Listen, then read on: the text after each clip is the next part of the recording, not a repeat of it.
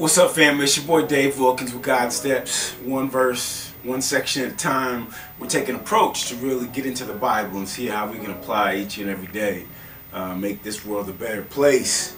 And so we can be productive for Jesus. You know what I'm saying? So I'm in some devotionals. Actually, not sure what segment this one really comes out of. So we all Team Jesus, right? So, you know, nobody's to necessarily take credit, but it's just from someone else's devotional. But I just wanted you guys to hear what part you play on Team Jesus. All right. Team Jesus requires our best. It deserves our best. It demands our best.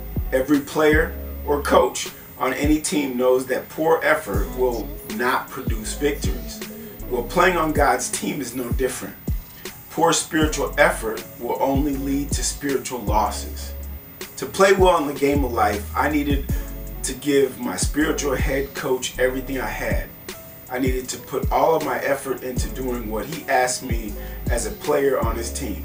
Jesus will never fail and will perfectly do his part as a coach. It was up to me to do my part as a player, which would always require my best effort. Alright, so just think about that, y'all. We have a defined role on that team. Whatever team you are on right now, with the resources, the time, the allocation, everything that you're given, all the provision, where you're at right now, you're on a team. You're on God's team, okay?